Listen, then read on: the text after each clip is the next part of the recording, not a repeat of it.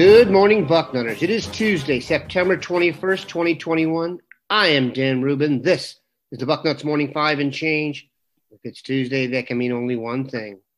Duane Long joins us. Duane, we had a week of San Diego-like weather. Now we're being punished with some Ohio-like weather. Well, like you said, Ohio-like weather. Here we go.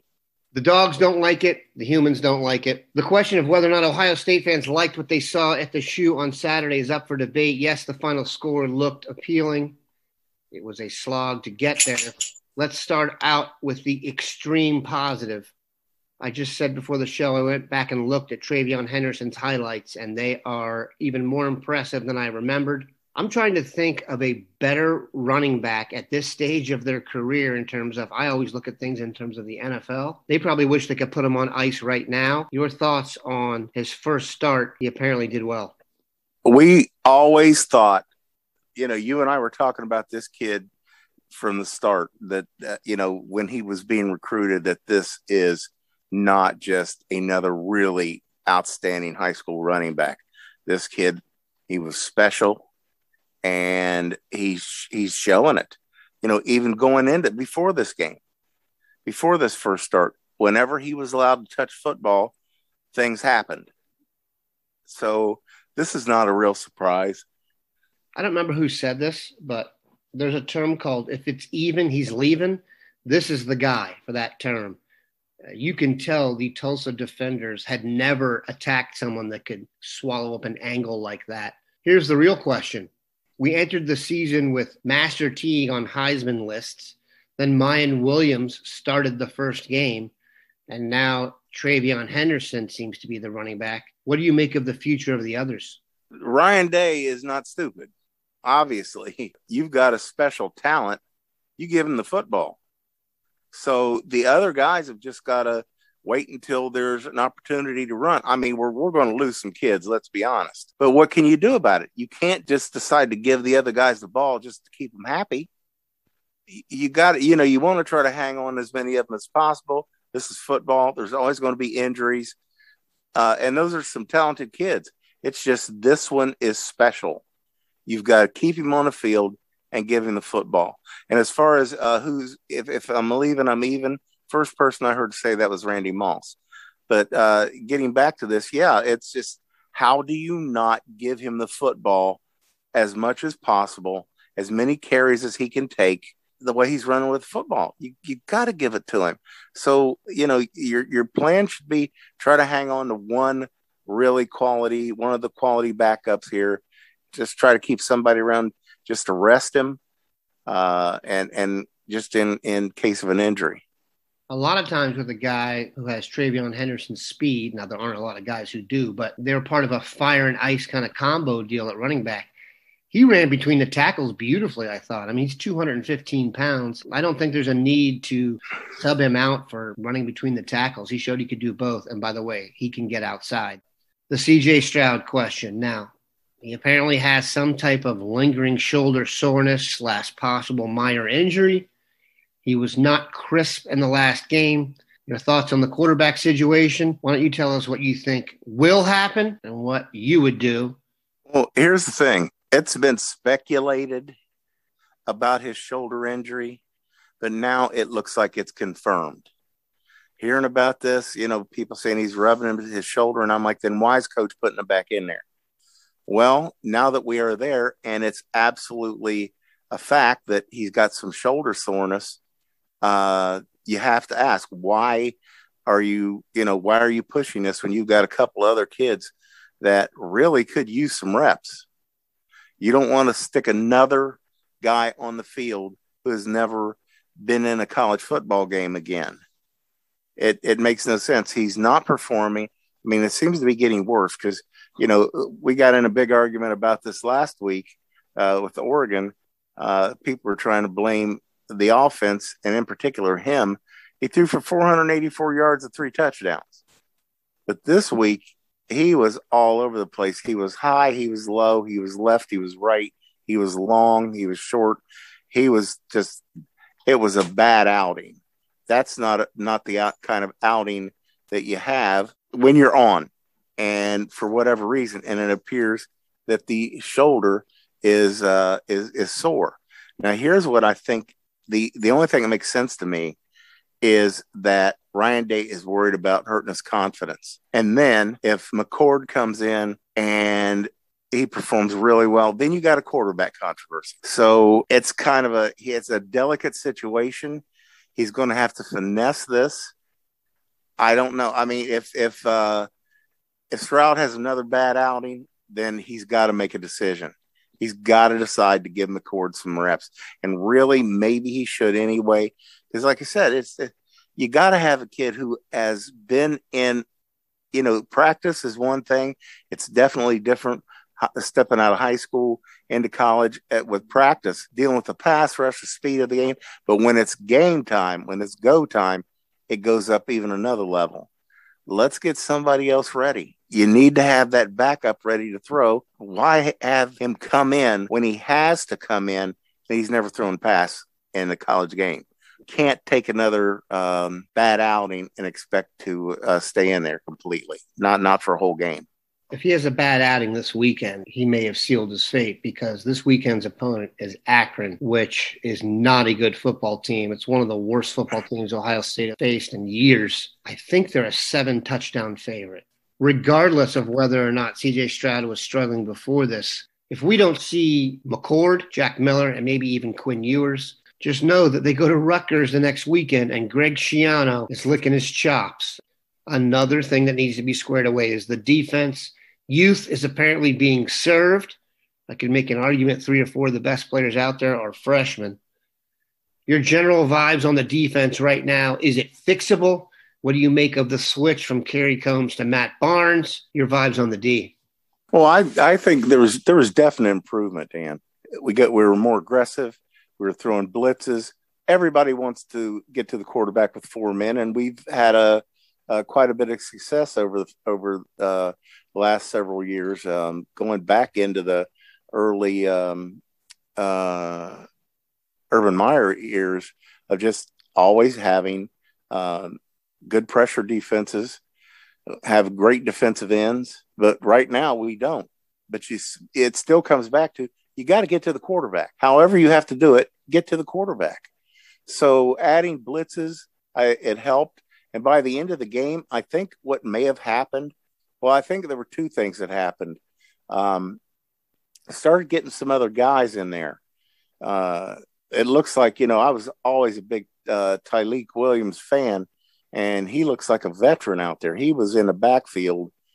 I don't know how many times I saw him get penetration. He's chasing the quarterback. He looked really good. Jerome Cage is back. Vincent just hasn't been cutting it. Antoine Jackson is okay. Very few splash plays from either one of them, by the way. Very few. I can't remember a flash play by Vincent. He has just not been playing well. You bring those 2, you got 1 veteran and 1 rookie in there, and they really had an impact. So that's one thing. But I also think just wearing down from having to deal with the constant pressure, the blitzes, I think that had some impact on how things started to break down there late when we started getting some good pressure on them. That is the biggest thing. I like the defensive backfield. There are some plays given up, but for the most part, the defensive backs, especially at cornerback, I'm very impressed with what we're seeing out of Burke in particular. He already looks like a star. Say he's making of a star. No, he looks like a star now. So you leave him on the field. We're seeing some good play out of Cam Brown. Leave the cornerbacks alone. Just don't. I am just not sold on Shaw as the other safety. I see him doing a lot of chasing, and I keep thinking about Donnie Nicky. How Donnie Nicky was you never saw him in on a play. You saw him chasing a guy down after the play was made. I just don't see him as an answer back there. Maybe it is time to rotate Hickman back. I think we got more options at linebacker, where Hickman is pretty much playing that position where he's going to be in between. I always think about it as a hybrid, but just sticking back there in a safety and let him stay back there, and let's bring in somebody else at linebacker. That looks like something that should happen. But just the aggressiveness, and this doesn't happen overnight, Dan. football is one of those sports that you got to be tight. You have to be. Everybody needs to know where they're supposed to be. They're just learning these new things that are being implemented. I think we'll be even better on defense. That's what I'm looking forward to. We're not, as you said, Akron is a terrible team, so I'm not going to make too much out of Akron, out of the defense dominating Akron. But I just want to see this defense gel. That's the word I'm looking for, and that takes some time. So looking forward to that this weekend for sure. I can usually get a feel for the defense, what their rotations are like, who they like to play in certain situations, down and distance. And I will tell you this, I have no clue when I'm watching the game now who they're going to have in there. Those roles still need to be defined, like you said. And then once everyone finds out where they need to be and they get settled, I do think there'll be some serious improvement. And this is definitely a good place to start because the Zips have very little zip. We're going to take a quick break, come back and talk Cruton. All right, Duane, we are back. Offensive line recruiting is always in your wheelhouse. One of the apples of Ohio State's eye on the offensive line is Californian Ernest Green. He just took a trip to Georgia and was impressed. He's in the process of scheduling a trip to Ohio State. He is struggling to find a time because Ohio State has so many early starts, but I digress. Your thoughts on Ernest Green and where you have him on the must list? I just don't. Longtime Bucknutters are not going to be as surprised at me saying this. I don't worry about guards. I just don't. There are very few. Wyatt Davis, Josh Myers, yeah, he came here and played center, but he was a guard. That's how he was recruited. And Donovan Jackson, guys that are like, okay, this guy can do a lot of things. He can move people. I just don't get excited about guards, and I don't get excited about this one. He's not overly impressive. He's a huge kid. My Lord, is he huge. He's long, but he can't play tackle. He does not move well enough to be a right tackle. If he liked Georgia that well, that's okay with me. Locally, there's a guy real near me right now, Josh Padilla at Huber Heights, Wayne. They offered him early. He's a year younger. He visited this past weekend. Your thoughts on Padilla? I like Padilla. Padilla moves really well. He's very well conditioned. The thing about it is, I think he could be a center, and that I'd recruit tackles and centers. If a inside guy can't be a center, then I'm just rarely going to get excited about an inside guy like that. See, here's the thing. Right now, we're enjoying the depth on the offensive line.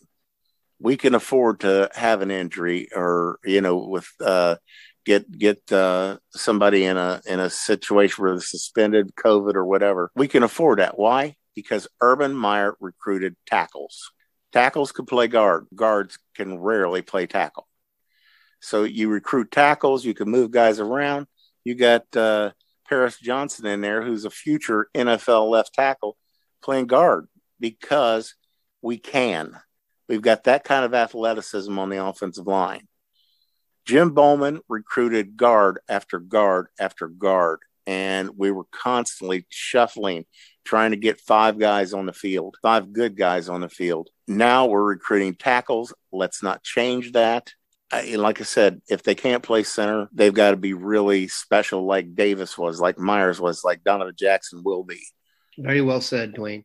Let's talk about a guy we featured on the site yesterday. Bill had a story on him, but Mark Porter had his Introducing Ohio feature on Will Smith Jr., son of the late Buckeye star and Saints star Will Smith. He goes to Dublin Kaufman High School. He has offers from Marshall and Miami now, but he's an emerging prospect. What do you think of him, and do you see him as a potential Buckeye of the future? Oh, I absolutely think he could be.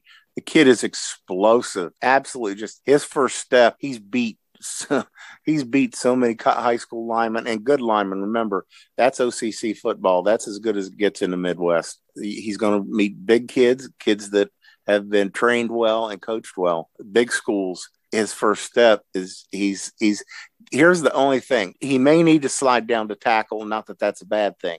He's 6'3".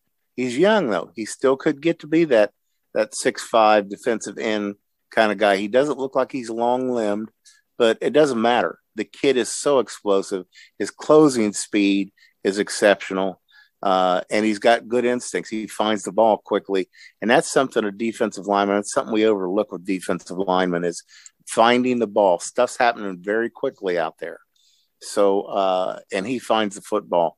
So he's got to be on the radar. I think if it's close, we all would agree that we should take him. Speaking for myself, when I think about the national championship win against Miami, the first person that comes to my mind is Will Smith, R.I.P. We appreciate Duane stopping by. Have a good one, Bucknutters.